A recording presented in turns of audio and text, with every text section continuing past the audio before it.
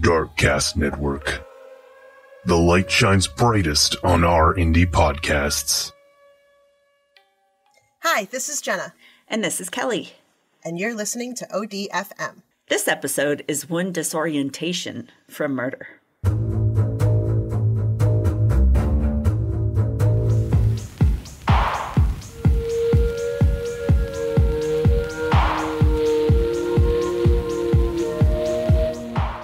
I can relate to that. Yeah. I don't even know what it's about, but I'm disoriented all the time. I'm always disoriented. But yeah, I had to go back through all the other ones and make sure we didn't do it. But we hadn't yet. Yay! So, yay! Also, there's a podcast you need to listen to because you're a Jennifer. And it's by Jennifers for Jennifers. Oh, get out. I totally have to do that. It's called Too Many Jennifers. And it's that's hilarious. Brilliant. I used to say all the time that if all the Jennifers in the world got together, we could take over. Absolutely. All right. So it's March of 2011, and 19-year-old Kenia Monge. Like the artist Monet, or like Monge, like, yay, it's Monday, or yay, like, it's Monge. Monge. So it's spelled Monge, but it's Monge. Okay. Monge. All right. I'll take your word for it. Yeah, well, Kenia, she's getting ready. We're just going with Kenia. Never mind. Kenia, because I could say that. She is getting ready for night clubbing in downtown Denver. Sweet. 2011, yes. So Kenia is just 4'11" tall. Oh my God. Like smaller than your daughter, I think. She is smaller than my daughter. She's 12. That's... It's tiny. Wow. I have a 5-foot friend. That sounds really weird when I say it like that. I have a friend who's only 5 feet tall. I have a 5-foot friend. That's weird. but still, oh my gosh. I know. But like all shorter people or vertically challenged people, she makes up for it with her fiery personality. Exactly. It's a thing. It is a thing. It's like little man syndrome, but for women, it's like this fiery, passionate. Feisty. Yep. Feisty. I love it. I had, my great aunt was 4'11" and she was so cute. Oh, she was like that.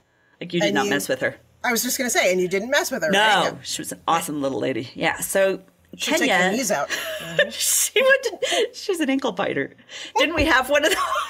We talked about ankle biters before. Yes, don't make me choke this early into the show. Sorry. Okay.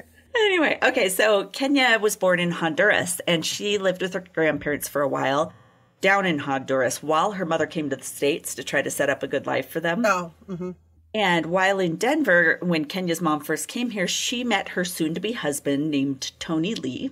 Okay. He had his own daughter, just a few years younger than Kenia, and the couple together worked to bring Kenia to the United States in 2004. Oh, okay. So when she arrived, Kenia didn't know a lick of English at all. I know, but she's a passionate student, and she picked it up super quickly, became fluent right away. So that's impressive, because English sucks. English is like the hardest of all. Worst. I know. Impressive. So she was very impressive. So Kenia was a natural leader, and after finishing high school, she had her sights set on a career behind the camera, like as a producer or something in broadcasting. Nice. Okay. Yeah. So she had just finished a first semester at college, and she was excited to go out with friends on the nice evening in March, Denver. So Kenia, she had just broken up with her boyfriend, Lewis, a couple weeks before, but they were still friends. Oh, okay. That's good. Yeah. Lewis still had a lot of feelings for her, and he still texted her a bunch and spoke to her daily. Yeah. And they had previously lived together, but Kenia moved out, and now she's staying with friends. Okay. So on this particular evening, Kenia and her friends had plans to hit the clubs, but Kenya's only 19. So these are 21 and over clubs. Oh, yeah. That's but there are ways. There are ways. Yeah. I've heard. Uh-huh. I never. I've been told. We wouldn't know that kind of thing. No. So Lewis manages a 16 and up hookah bar, which I did not know you could go as a 16-year-old. Really? That's interesting. Yeah. Okay. I would think you probably couldn't smoke, but maybe you could just hang out. I don't know. Well, what difference does it make? Once you're in there, isn't it like just everywhere? So does you would think, right? Yeah, I have no idea. Get away from it. All right, anyway. Plus those things, it makes me think of like, are you sucking a tube that somebody had just sucked on like...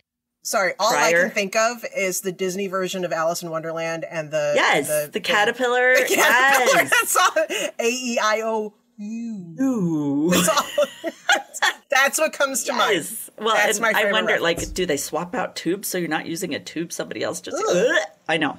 Gross. Because if they just swap out the tip, I mean, you're still... yeah. Anyway, Gross. that tangent. Kenya told her family that's where she was going, was to hang out with Lewis. So, yeah, she tells her family that she's going to go hang out at the hookah bar, since she's allowed to, but she doesn't tell them she's actually going downtown. Yeah, can't say I'm sneaking into clubs. Yeah, her dad wouldn't have been too cool with that. So Lewis does let her park her car at the hookah lounge so she wouldn't have to pay, like, downtown Denver's insane to pay Really? to park in. It's ridiculous, so expensive. She's going to park free there. So Kenya and her friends, Gigi and Brittany, head to Lodo, which is short for Lower Downtown, in Denver. Because that's too long to say? I know. They have all these other districts, too, and there's, like, Rhino, and I can't remember what Rhino stands for. Anyway, yeah, they have all these districts. So they, they bring their fake IDs, of course. I wouldn't know anything about that either. Never. I don't know what you're talking about. Me neither. So they're having a blast drinking and dancing, and Kenya starts talking with a tall, thin guy and starts to hang out with him for the night. Let's go with tall, dark, and handsome, because tall, thin guy sounds creepy. It sounds it doesn't sound so hot, but you know. Again with C-3PO. Like, I don't know. It's just... He is creepy. Okay. So at one point, she gives her purse to her friends to watch while she heads to the bathroom, you know. Right. And then when about 10 minutes had passed and she hadn't returned, her friends are like, what the hell happened? So they start looking around for her. Notoriously long lines in the women's bathroom. True. I mean, it's stupid ridiculous it's how... unfair. You know, there's always a line and the guys just go in and go out and... Yeah, I do appreciate the unmarked bathrooms now. Like, you can go in whatever. That is helpful. And I've gone into the guys' bathroom anyway, which also is taking your life in your own hands in a different way. In a whole different disease-ridden way, yeah. But yeah, I mean, legit that they were like, oh yeah, it's only been 10 minutes for sure. She's still in line, right? You know, She's I probably get it. still in line, yeah. So they did go and look around for her and couldn't find her in the club, but they're not too concerned at first, thinking, you know, maybe she's having some fun with the new guy she met in the bathroom or something. Although some of those clubs, I God. know, nasty. So, I don't know. Anyway. Yeah, who knows? But anyway, since she had left her purse with her phone in it with them, they're like, oh, she'll definitely be back. Yeah. Right. You can't get around anywhere without those things. So after an hour had passed and Kenya still hadn't come back, they're starting to get worried. Well, yeah, that's... Yeah. So they keep looking for her, asking people if they've seen her, nothing, and the club closes, and they still can't find her, and they're kicked out.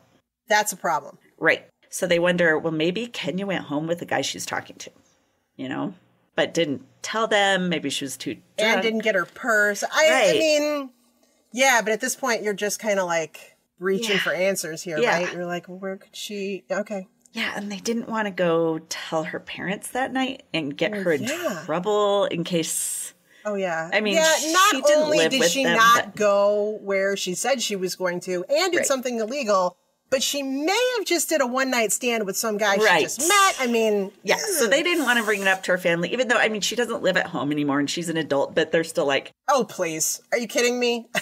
I know, right? I could have been 30 and you would have told all that to my parents. They were like, what the hell's wrong? I know, exactly. You know? And hers were like that. So they were like, we're not going to say anything just in case. So the next morning, Kenya's ex-boyfriend, Lewis, who is at the hookah lounge, or goes back, and he notices that Kenya's car is still in the parking lot there. Oh. So he tries to call her. And he leaves a ton of messages, but she doesn't call him back. So Lewis starts to get worried, and he calls Kenya's family to ask if they know where she is. It's April 1st at this point, and so at first the sister's the one that took the call, and she's like, that's a ridiculously bad joke. Are you trying to play an April Fool's joke on us? Because that is horrible. That's not funny. Yeah. Not and he's funny. Like, I promise I'm not. And so the family is immediately concerned because they're like... She would have gotten back to one of us by now. So they all continue to try to call her. And Kenya's little sister, she ends up getting a hold of Kenya's friends, Gigi and Brittany, who she went out with the day before. And they come to the family's home and they bring Kenya's purse and phone. Oh. And they're all, apologizing. We're sorry we didn't say anything. We didn't want to get her in trouble. We thought she'd be home by now. Right.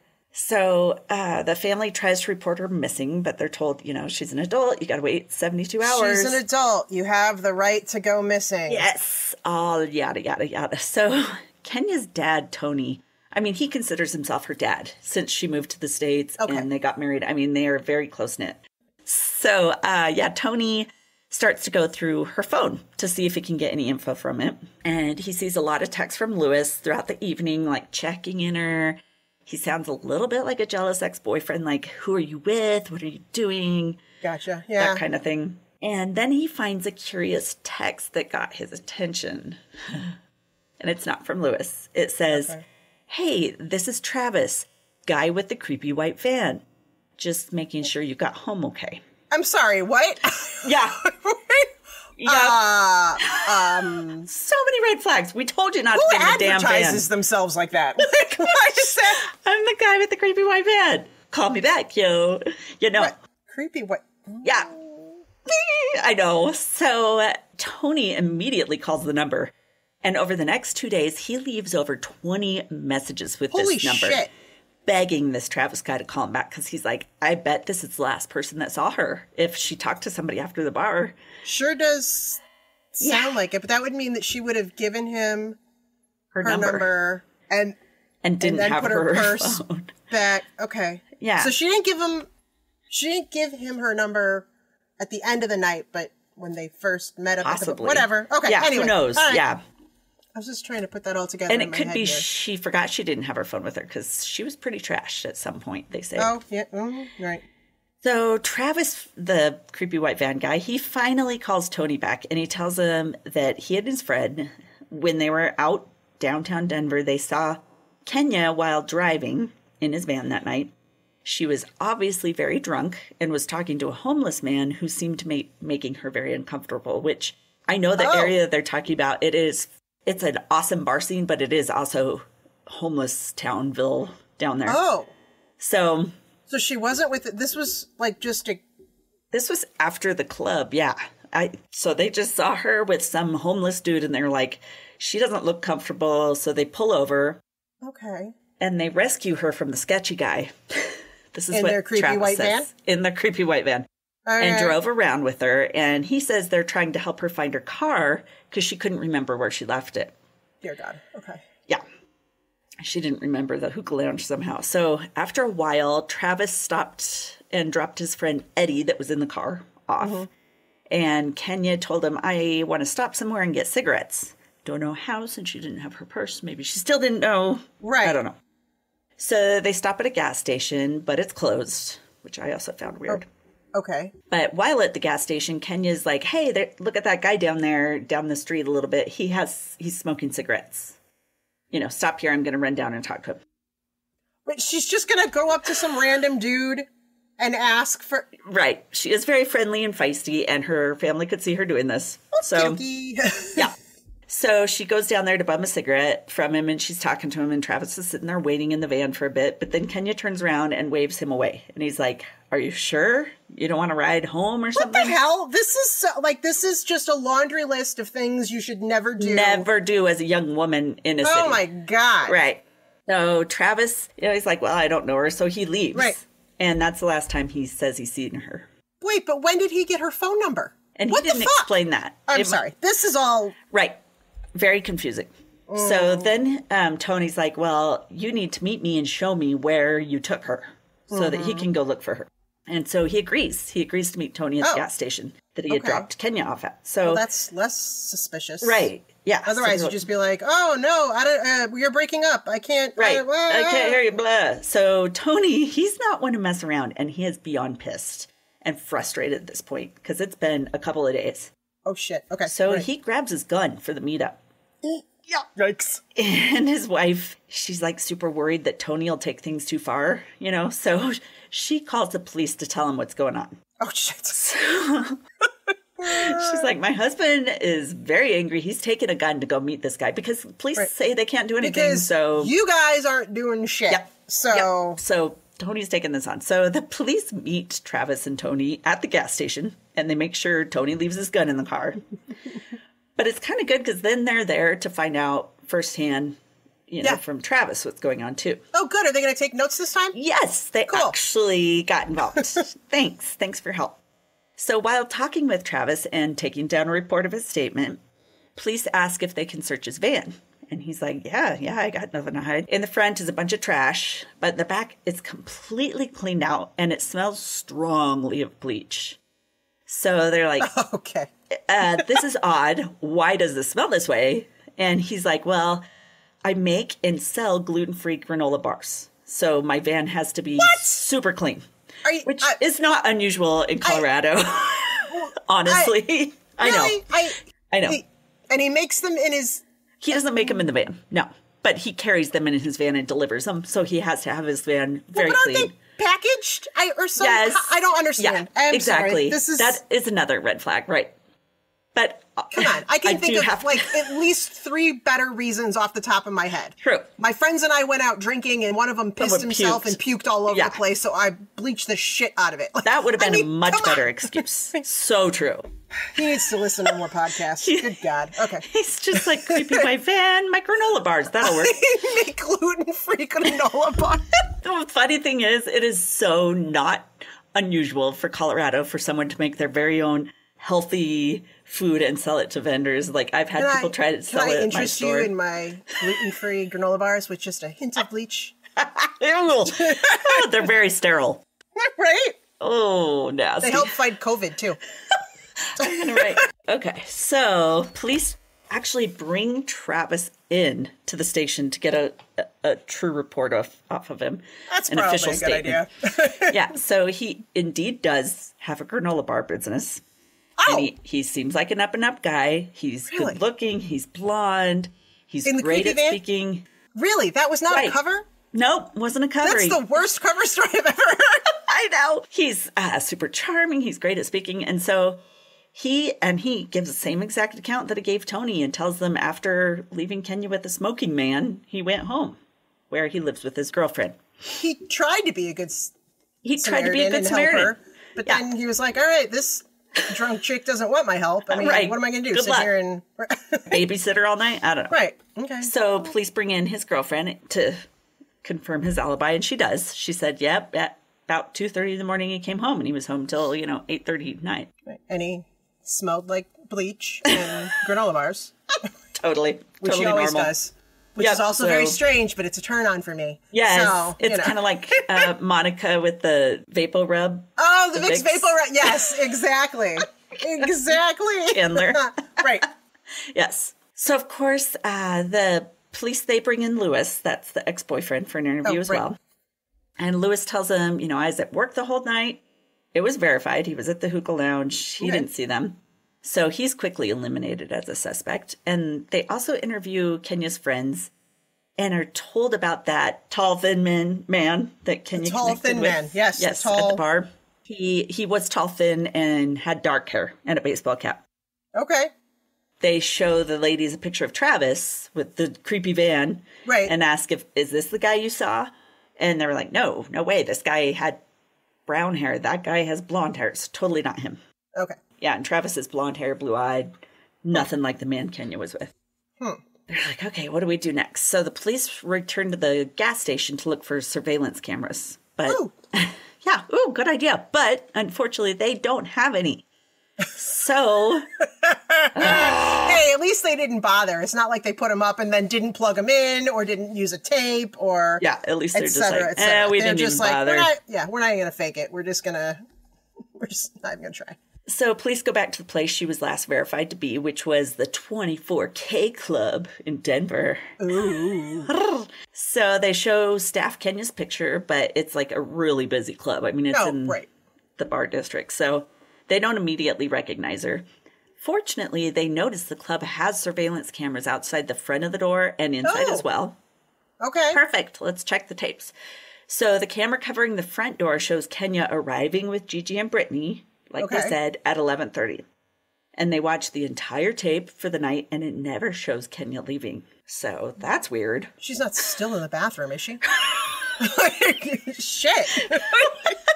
She got locked herself in a stall. That also is like confirms my theory that they don't really clean those bathrooms either at the clubs. Yeah, so they didn't check the bathroom. Going through the interior video, they do spot Kenya in her short little black dress with her red heels, talking with a guy that her friends described. Nothing seems out of the ordinary, but they have to figure out if Kenya left through a different door, what happened. Yeah. Please go back to the bar when different staff is there so they can question them because, you know, it's so busy they have different staff. Different people, right.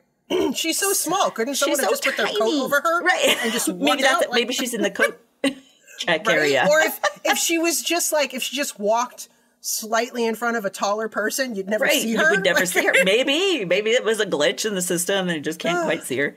One bouncer says he does remember Kenya and the man she was with. He said he threw the couple out because they were both so overly drunk. Oh! Yeah, and he had sent them out the back door instead of the front, and there was no surveillance back there. Well, wait, I mean, okay, I get it. They're overly drunk. Right. But give her a chance to get her purse or something. Well, that's the thing. Like, and it's dangerous. Obviously, he didn't know if they were together. Right. Her friends don't know where she, Yeah. I'm sorry. I find scary? This a very irresponsible I thing do too. to do. I think that's so mean to do. So he sends them out, kicks them out. So with that clue, the police begin to look around the area outside of the club for other surveillance cameras. Jesus. Okay. They spot literally hundreds of them. Hundreds, because this is the busiest part of the city. Oh, shit. Like, okay. Every shop, everything along there has surveillance cameras. Wow. Okay. They spend hundreds of hours going through all the types. Going through all of them, trying to figure out which direction and all that. Oh, my God. Not a small task. So they round up footage from every place along 15th Street, and it sounds like a short 15th and 16th Streets are like, they seem never ending. I mean, they've got shops like Crate and Barrel, these huge, it's like downtown Chicago. Yeah. It's huge. So after searching hours of tape, they do catch sight of Kenya pretty much being pulled along by hand by a man outside of an apartment building. Oh, God. And she's obviously drunk. She's off kilter. She's just barely keeping up with them. Oh, boy. Luckily, the apartment complex is swarming with cameras. Oh, and good. Okay. They catch the two walking into the building and then going into an elevator. And they catch him then on the 5th floor getting off, and they disappear down the hall. And Kenya's like stumbling and hitting the wall. I saw the video of this as she goes. So she's obviously barely able to walk. So they go to the building and they go to door on the 5th floor. This apartment number throws me off because it's the 5th floor. At apartment number 103 on the 5th floor. I know. Like, shouldn't it be 503? Who? Yeah. Who assigned these numbers? Maybe they went from top to bottom. I don't know. Makes no sense. So on the 5th floor at room 103 at apartment 103, a man answers the door, and it is clearly the man from the video. Like, the tall, thin man? Tall, thin man with dark hair. His name, and it came as a different name in each thing I looked at. I hate that shit. I know, and I'm like, what? And they were very different names. So I'm going with Chad Douglas. It might be Chad Davis. It might have been a whole nother one. I was like, what? Tall, thin man. He's just Chad. Yes. He's brought to the police station for questioning, and he tells them he met Kenya for the first time at the 24K club where they danced and flirted. He tells them they both drank way too much and were thrown out of the club. See, I also have his name written as Cade, because that was another name I saw him as. Cade? That's not even close. No. I think it's Chad. We'll call him Chad. So Chad took her back to his place, but she left a few minutes later after realizing she left her purse and phone at the club. He said they kind of were starting to make out, and then she was like, oh, shit, I left my purse. But wouldn't there have been video of her leaving? Yes. So police go back to the tapes. Dude.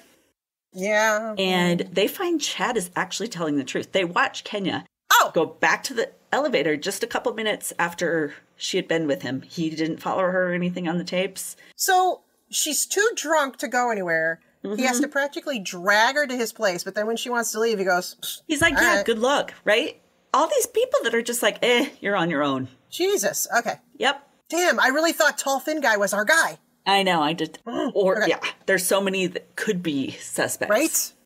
They watch her leaving alone outside of his apartment, and then they start watching other tapes down the same street. And she's spotted heading into a hotel. And they're thinking, maybe she's taking a pee break. And that seems to be what she does. And that's at 2:04 a.m. She's alone, still wobbly, but she's okay. Jesus. Then there's video of her talking to a man who looks homeless outside, I think of the hotel or somewhere on the street, and a white van pulls up, probably Travis's. So it's like fitting all these narratives. Fitting, and normally that would be very scary, but we talked to creepy van guy, so this is a weird story, man. Okay. A little bit about Travis, the van dude. He's a 31-year-old entrepreneur who rents out a space in a bakery where he makes his granola bars. He carries them around in a huge cooler, like a large white cooler, and he makes deliveries to shops and customers all around. Kind of a DIY. He's overzealous with the cleaning procedures. Apparently. He's like little OCD. Yeah. So, but he's a hustler, so he's getting it done. Okay. So journalists start to get a hold of the story, and they start putting it all over the news. I mean, Kenya's family, too. They print flyers. They're going door to door. They're all over downtown trying to get info. A flood of tips start to come in, and one very important one comes in from a woman named Monica Poole, the owner of a gluten-free bakery in Denver. She brings in a surveillance tape loaded with footage, and she thinks there's something on the video that police might be interested in. Oh, shit. Yeah. Okay, so Monica Poole, the owner of the bakery, had recently noticed money missing from the cash register at her bakery. So she went to check the surveillance tapes to see if she could catch whoever's doing this. Somebody that works there is doing this, obviously. Right. And she catches more than she bargained for. So she goes to check on the surveillance camera and tapes. And when she goes to a certain one, she notices it's unplugged in the office. She's like, well, that's weird. The camera's unplugged? Yeah. Oh. So she plugs it back in and she rewinds the tape. Tape's still there and everything. She rewinds the video surveillance to find out who unplugged it. She's like, what the? Sure. Who's doing this? There's obviously something they're trying to get away with. She's shocked to see Travis walk in the office wearing bright yellow cleaning gloves up to his elbows before unplugging the camera. This guy loves to clean. Dude, this guy, he's the Monica Geller of, like, the male Monica Geller. Yes, this is crazy. He loves bleach. But the bakery workers, they don't wear giant cleaning gloves normally. So, like, what's he doing? Weird. Fortunately, that's not the only camera in the bakery. And the others weren't unplugged. I don't know. Maybe he didn't know about those. So, wow, so much for being attention to detail there. Yeah. Travis. Yeah, Travis. So in the storeroom, the camera shows Travis wheeling in his large granola cooler on a cart. And the cooler is duct taped shut. And he pushes the cart into... keep the freshness in? Maybe. Super fresh. Super fresh. Taped cooler? Yeah. That's not suspicious. Yeah, not weird. And he puts it in the freezer. And Monica's like, police are like, whatever. But Monica's like, no. You don't freeze granola bars. Also, why do you have to freeze the cooler? The cooler keeps things cold. Exactly. Exactly. And she's like, Travis doesn't freeze his granola bars because he delivers them fresh. Right. So what's he doing? Plus, that's not how a cooler works. Yeah. Okay. Travis somehow gets wind that his name's kind of getting into the role of things, like police might be looking at him. So he tries to get in front of the investigation by talking to a TV station. And like the journalist pulls no punches and she's asking him, so did you kill Kenya or did you hurt her? And he's like, no, not at all. But the investigators are watching this, of course, on TV when they're seeing him interviewed. And when he's asked if he murdered Kenya, he says no, but he nods his head. He's like, no. I don't... So hard to do. How do you do that? That's... I know, isn't that... I'm trying right now, and I can't say... I know. No, and nod your head. I know, it's weird, right? I can't. I just make a circle. I can't... I know. I'm so confused. Oh, that's I know, weird. right? Okay. So they catch that, and they're like, he is obviously lying. Their investigator is really good at catching lies, and he's like, yeah, I could tell he was lying. So that tipped him off, but not the cooler with the duct tape that they put in the freezer. Yeah, that was fine. That's not but weird. Like, but he nodded his head weirdly. Totally fine. Okay. So another weird detail is, he remembered everything from that night, but in the interview, he's like, "What's the girl's name again?" to the journalist, and they're like, "Kenya." Oh yeah, Kenya.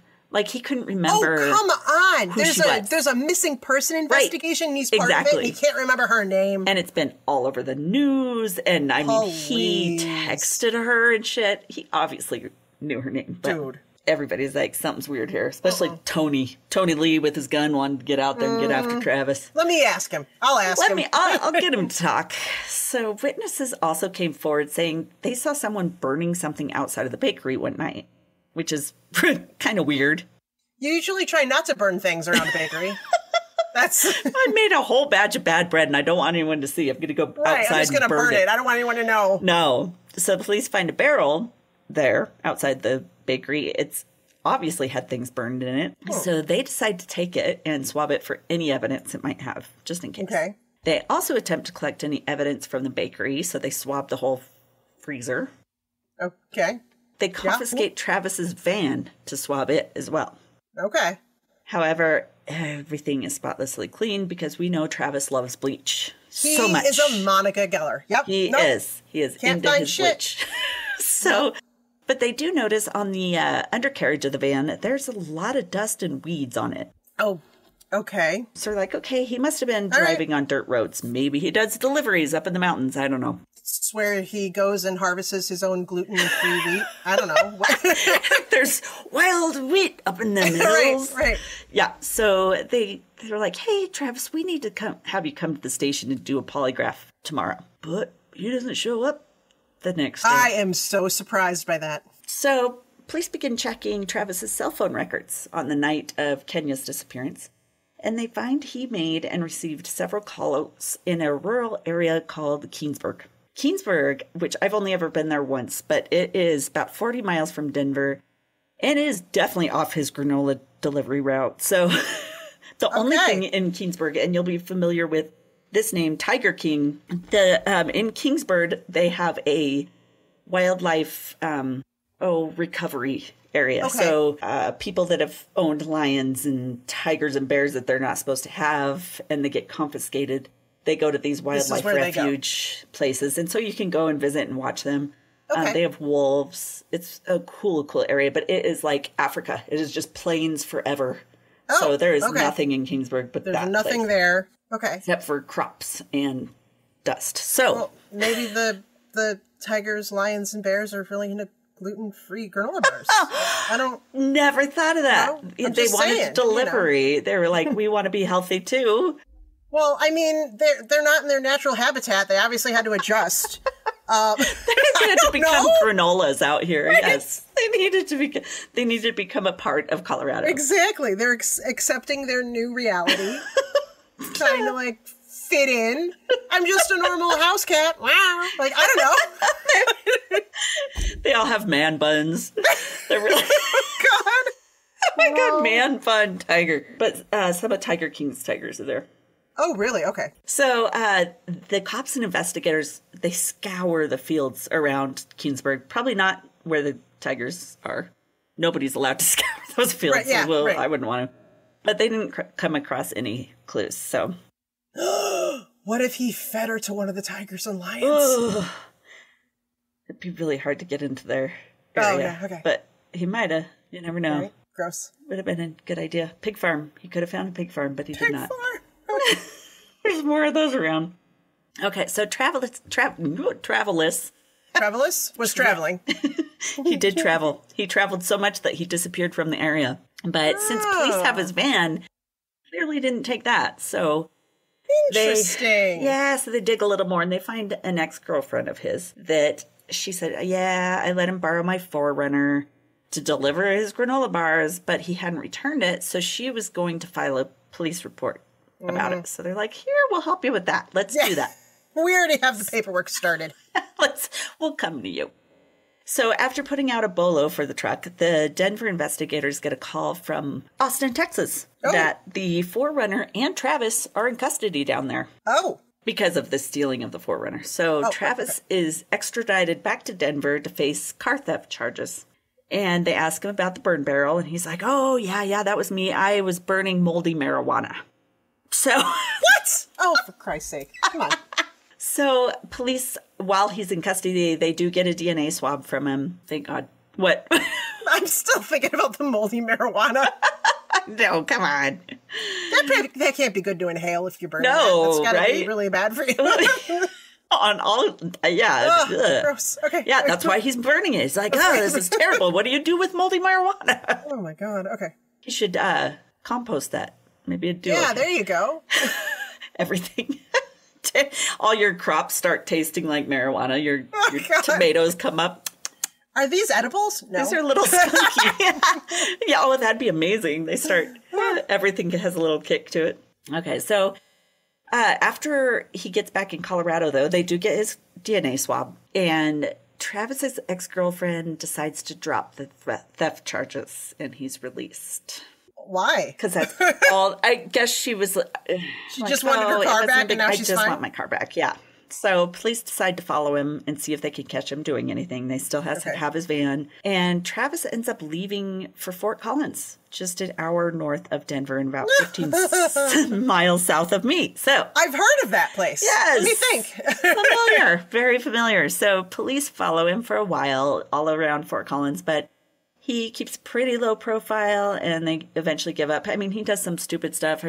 He got in trouble for partying too hard downtown in Old Town Fort Collins and jumping on cars. So he had a little bit of things he was doing. What part of you're a murder suspect you should lay low? Right. Don't go jump on cars. But, I mean, it was stupid little things like that. So they were like, okay, he's just being a doofus. Right. Now it's the 4th of July. So that was March. This is now the 4th of July in Fort Collins. Okay.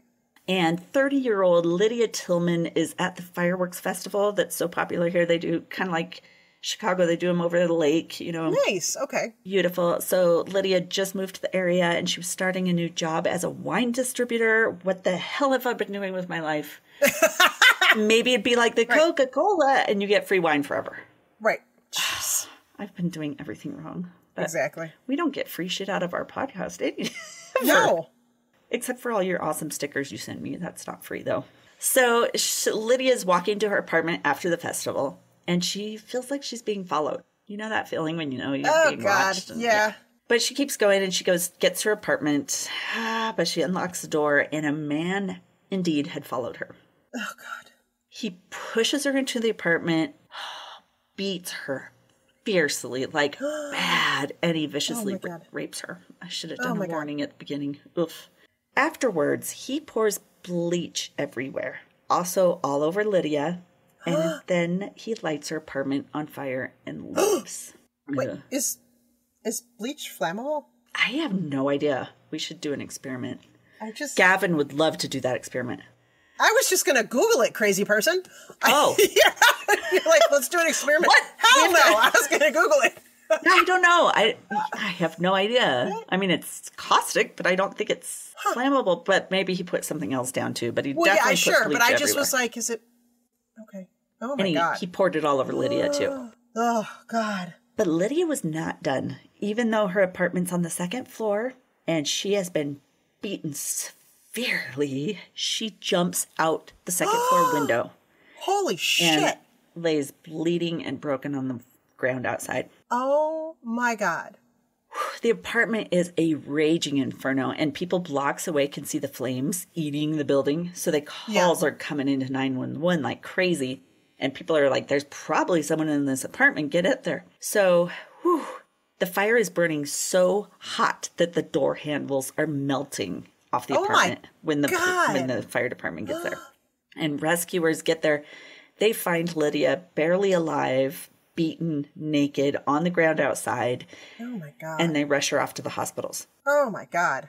Doctors, when they see her, say her injuries were likened to that of a severe car crash accident victim. Holy cow. So ridiculous. They didn't think she could have been. And he poured bleach on her. Jesus. Okay. So Lydia is airlifted to a Denver intensive care unit. She is absolutely unrecognizable except for a tattoo on her calf. See, this is why we get tattoos. Yeah, see, yeah. But her jaw was shattered, as were her eye sockets. Her wrists, her wrists were broken and her ribs were cracked, and she was nearly burned to death. Jesus. After getting to the hospital, Lydia suffers a massive stroke from her beating. And I mean, this poor woman, oh, the shit she went through. Doctors put her into a medically induced coma, and they tried to aid with her healing with that, but they're like, chances of her living are, not good. So police go to interview everyone they can. For Lydia, they find out she is single, attractive, and popular, and they're like, well, this attack must be personal because it was so vicious and so violent. Mm-hmm. However, they can't find anything bad to say about her. Like, literally nobody has a thought. Like, there can't be She doesn't have anybody. Jealous ex-boyfriend or a... Yeah. No, they couldn't find anything. That's what they thought too. Like, there's got to be somebody. But fortunately for Lydia, she fought hard, and DNA evidence was found under her nails. Yes. Wow.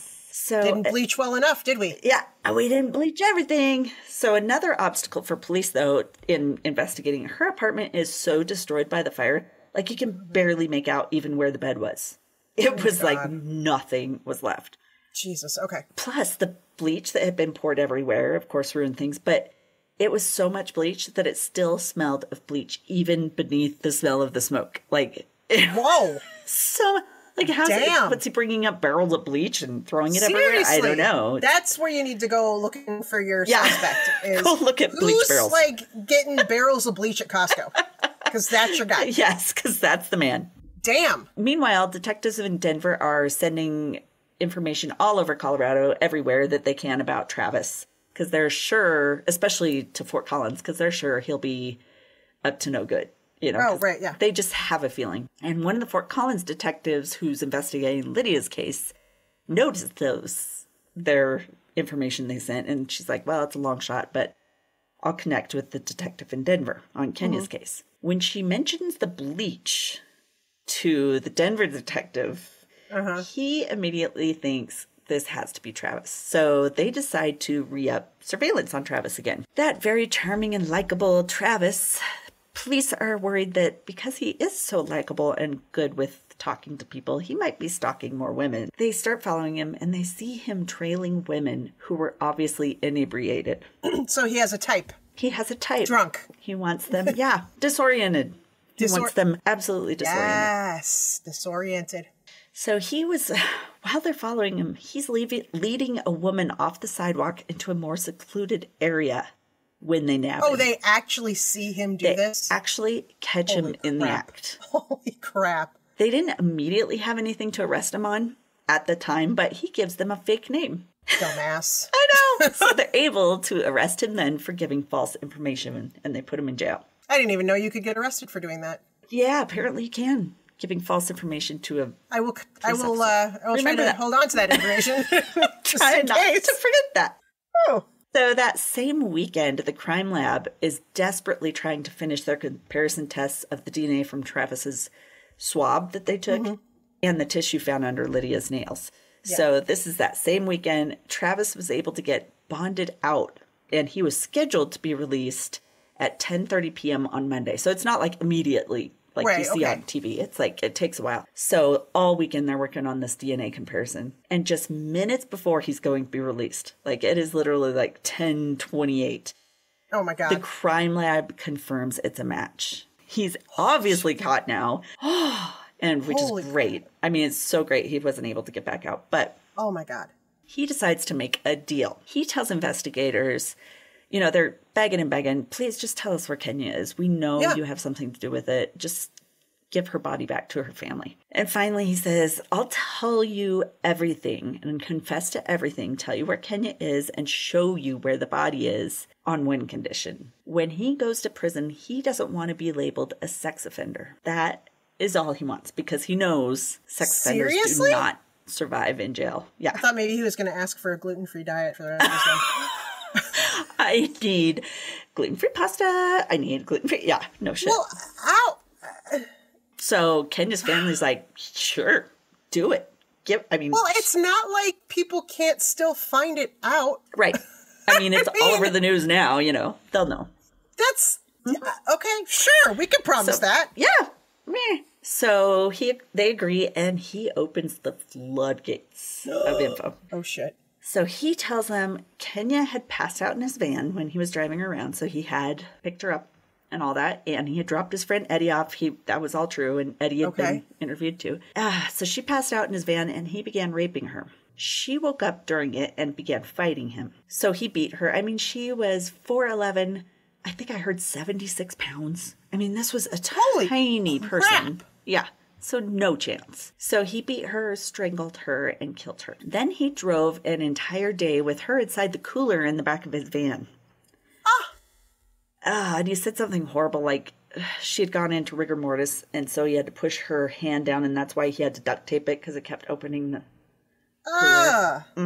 So that's why he had to duct tape it closed. So he puts Kenia in the freezer at the bakery, and this was during like business hours that he brought her in there. Seriously? Every time someone would go in there, he'd kind of follow them into the freezer to make sure they didn't try to look in there. Ooh! Oh my God. So then later at night, then he took her out to go to bury her. And he takes police to where he buried Kenia near Kingsburg in a field beneath a copse of trees. And it was like really crazy because watching the video, he steps out of the car to tell them where she is, and he's pointing, and the cop goes over there and he's like where? Here? And he's like, you're standing on top of her. And then he just wails like this heart-wrenching. It was like he felt something actually, which was shocking, but it was probably his own demise. He probably didn't give a shit. But so they found her. They had to bring her up, and it sounded like really devastating for a lot of the people that were working the case because they'd seen, I mean, she was gorgeous, this cute Latina, adorable girl, and then to see her in that condition. Oh my God. But Tony and his family get the call that Kenia's body is found and they get to have her back. And they, they had so much hope that she would be found alive. So when they got word, it was just heartbreaking. But Lydia, meanwhile, who had been, barely clinging to life, she's still fighting for her life in the hospital. After 4 weeks in the coma, Lydia wakes, but she's unable to speak or walk. And she's then transferred to a physical therapy unit where she relearned how to walk, talk, and eat again. It was like a really long time she couldn't feed herself. And so it was like a really big moment for her when she could actually eat again. It was... Oh, my God. Okay. So her recovery is slow and grueling, but she never gives up. She is freaking amazing. I don't know. In time for Travis's trial, she is able to testify against him. I know. She can't yet speak, but she can write out what she wanted to say. And it took her hours to write just one sentence. But her father read her statement for her. Okay. And in the statement, she wrote, she's so amazing. It makes me want to cry. She was so good. Okay. She wrote, Travis Forbes, you cause me no harm. My spirit, my soul, and my mind remain untouched. May you find peace in this life. Oh my God. I know. Isn't she amazing? It makes me want to cry because she was so forgiving and she forgave him to heal herself, she said. So she says like she's sometimes angry that she had to go through this and lose the life she had planned. But she's like, I believe Travis was acting out of fear and hatred, and I myself choose love and peace. And that she won. That I'm that good. I don't think I could be that good. No. I mean, whoa. But the cool thing is she did meet Kenia's family, and they like embraced her so. I mean, it's like a part of her their family. So they gave Lydia Kenia's favorite ring. Wow. And I know, and she wears it forever. So a memorial resides on the plains where Kenia's body was left by Travis, and her family now works to help other families with missing family members. Wow. During an interview with Dateline, Lydia gave Keith Morrison, old Keith, she gives him a bracelet with an acronym for her name, Lydia, which says, live your days inspired anew. I know. Wow. And for Travis, because he kept his promise of telling them everything, he's given a sentence of life without parole for Kenia's murder, and then an additional 48 years in prison without parole and without sexual assault on his record for Lydia's attempted murder. But, in the prisons, they don't air Dateline, so no one will know. Maybe. They totally do. They love those shows there. Are you serious? They love those shows. Just because it's not officially on his record doesn't mean, come on. Right. And last I saw, he's at the Canyon City prison in Colorado, and it's a pretty violent Right, violent let's prison. all, so let's all hope write for a little Travis. letter to all the inmates. to all the inmates there, and just be like, FYI, Travis watch Forbes. this special episode of Dateline. Yes. And learn all about your fun little your mate. cell. Your little cell chap. Yes. Yeah, But Lydia is cool. She's still in the area. She is in Fort Collins. She is a yoga teacher now. Wow. And inspires everybody. Oh, she gives talks about what she went through. Inspiring. And she's a badass. And she says that the yoga helped her recovery come through so quickly. So that's why she helps other people with it. Okay. But I know. Amazing. Incredible that she fought so hard to live. Like, I don't know if I could have gone through what she went through and still had the willpower. But she says even the day of her encounter with him wasn't the worst. It was facing him in court. Oh, that was the worst day. Wow. Crazy story, huh? Yeah. I know. And a lot of places, like I watched several shows about it, and they never mentioned the Lydia part of it. They would only talk about Kenya's thing. Really? And I'm like, wow, that's surprising, because she's why he got caught. Right, exactly. Part of like, why. I mean, she was a huge, otherwise everything was circumstantial. So. Interesting. Yeah. Or maybe it's because they didn't talk about it because he had that whole deal about, I'm not a sexual predator. Oh, maybe that was it. Whatever. Who knows? Oh, my God. Mm-hmm. Wow. Would you like to hear Miss Holsis? Yes, please. I had a lot because I kept trying to find freaking Chad, whatever his name was. And right. Everybody's names and shit. So I had the cinemaholic.com, westward.com, dailymail.co.uk, coloradoan.com, CBS Denver, Dateline, the show Secrets Uncovered, Deadly Connection. Oh, this is a new show that I found. What's that? Man with a Van. What? I know. And it's this. Oh my God. This episode was called The Handsome Devil from Man with a Van. It's a whole new series. Get out. Okay. Yes. And the other one was See No Evil, Good Samaritan. Because like you said, he was pretending to be a good Samaritan. Yeah. Dude, this is like... Fucker with a van. An epic tale of why you're always told to go out in groups. Yes. Why, especially when you're a single woman, Not to get too drunk. Don't get too drunk. Make sure people know where you are, who Watch you're your with. drinks. Yes, because exactly. Kenya's father is for sure, and her friends think there was no way she was that inebriated because they drank the same amount as her. Gotcha. So they think maybe that Chad, whatever, or someone else might have dropped something in her drink. And right. Oh, although God. he so easily let her go, from his apartment, maybe it wasn't. Or maybe like when she was with her friends, they were watching what they were drinking, but then when she was with him, shots for everybody, you know. Which I don't want to say that he's the cause of that, this is unfortunately, this is exactly what happens. And even if you're not out at a club or whatever, and you're just walking home from 4th of July by yourself. Yeah. Like all these guys, like it showed him they witness him following girls who are inebriated and keep trying to like schmooze them a bit, so freaking creepy. And Fort Collins being a college town, super easy pickings. Yeah. So I think that's why he came here. Oh shit. Yes. That was a good story, though. Yeah. Also, he only unplugged one video camera. Dude, look for more. I mean, they're kind of easy to spot. Maybe she had them a little hidden, but whatever. And even then, of course, they're going to rewind it and see it. So I wonder if he was also shady enough to have stolen money out of the register, or if that just happened to be somebody else who didn't notice that there was a was a camera on it. Right. And they did mention that Monica Poole, the owner, had been asking them all, and he eventually did say, "Oh yeah, it was me. I'm sorry. I had to, I used it to pay off some stuff, and that's why I unplugged the thing." So he could have been just copping to it because he was trying to say that's why he unplugged the thing. Exactly. It could have also been him because apparently he basically lived in his van. He was almost like a transient. So. And he had such excellent morals. He obviously wouldn't have stolen from the register either. So right. He obviously cared so much about people. He cared about their diet, but that was about it. He really cared about their diet. And that was the other option I thought for the name was One Diet, but that's better. I'm so glad she didn't end up in the granola bars. I was really worried you were going to tell me she was in the granola bars. I was so worried. I was so worried. Now that you said that, I was like, maybe he was trying to take her to the tigers in Keensburg, but it is so, like, the fences are so high and stuff. There'd be no, right. And I think there's razor wire from what I remember when we visited. Ugh. Whew, I wouldn't want to be in there. All right.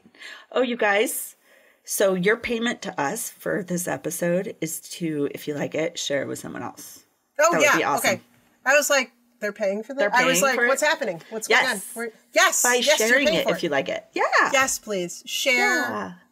Yeah. Share it online, verbally. Just tell people, oh, you got to listen to this podcast. Yes, that'd be awesome. Or if you have a favorite episode, if you don't, just tell them to skip that one. I don't know. But if you know of someone that likes lions with man buns, tell them this is your episode. This is your episode. Or if you're into gluten-free granola. Somebody who really likes gluten-free yes. granola bars. You might want to hear this. Speaking of gluten-free granola bars, I have a podcast you should listen to. It's a lot more exciting than you'd think. Oh, my God. Oh, jeez. Okay, cool. Well, thanks, everybody, for listening. Thank you. We'll see you next week. Yes, as long as you don't get in the van. Do not get in the damn van. Do not get in the van. Do not go off while you're disoriented by yourself. Also, no offense, but maybe watch out for gluten-free granola bars. I don't know. Or the man just that makes them. Just to be safe. I don't know. You know, or just the guy that makes them. Right. Bye, everybody. Bye. Hey, Oddies. Thanks for listening to another episode of ODFM. If you're a longtime listener, hey, we cannot thank you enough for your continued support. And if you're a new listener, thanks for giving us a try. If you like us, please drop us a like, subscribe, or rate us so we can share our stories with more people around the world. And if you'd like more information, like links to our podcast and socials, along with our Patreon fan page, those links are all on the Linktree under ODFM Podcast. That's linktr.ee/ODFM Podcast. Side note, you guys, we're obsessed with fan art, and we love making things with it, like stickers for our fans. So if you'd like us to use your designs, send it to us at odfmpodcast@gmail.com. And if we use your design, we'll be sure to send you a sticker. Thanks for listening to another episode of ODFM, hosted by Kelly DeVries and Jenna Swanson. Production and editing by Kelly DeVries. Theme music by Eric Swanson. ODFM is a satirical true crime podcast for entertainment purposes only. The stories you hear are serious and true. The comments and opinions are not. We apologize if any of our content is harmful or disrespectful.